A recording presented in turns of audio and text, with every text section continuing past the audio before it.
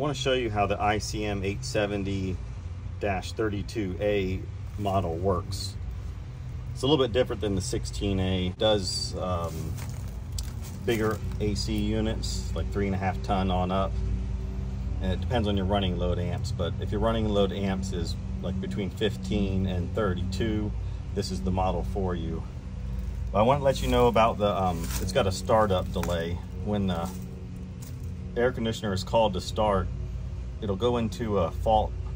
The fault LED will light up, and it will wait 4 minutes before the compressor starts. But in the meantime, your fan right here will be running for 4 minutes. That's how they design this. It's just a safety to protect the compressor.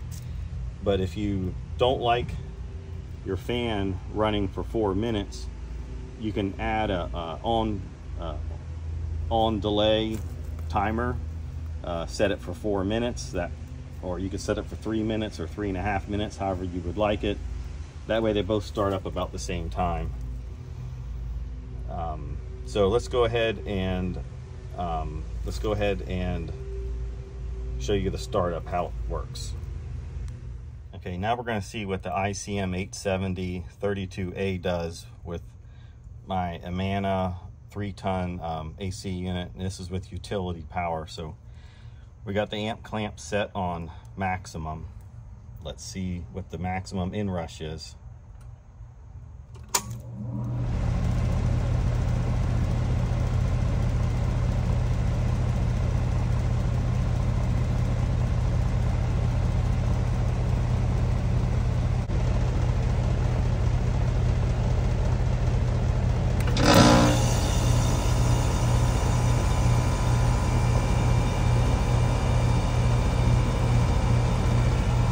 So 37 amps using the 32A model on my 3-ton Amana.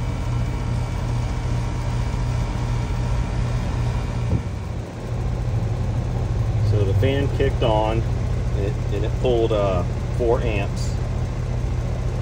And we're running at 4 amps, and you can see the LEDs blinking. When you look that up, it'll blink. This is standard. It'll blink for 4 minutes.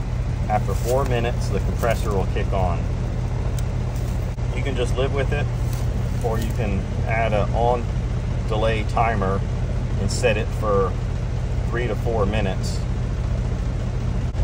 I'll go ahead and show you the startup amps after 4 minutes. So we're just waiting for the 4-minute timer. As you can see, the fan's running,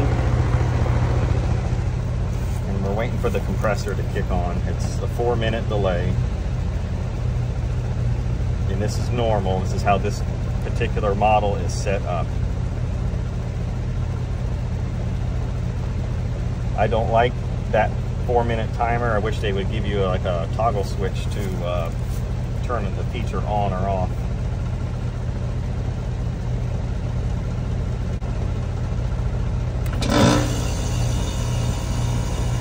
.9 amps on the startup inrush current. And it drops down to about 12 amps running.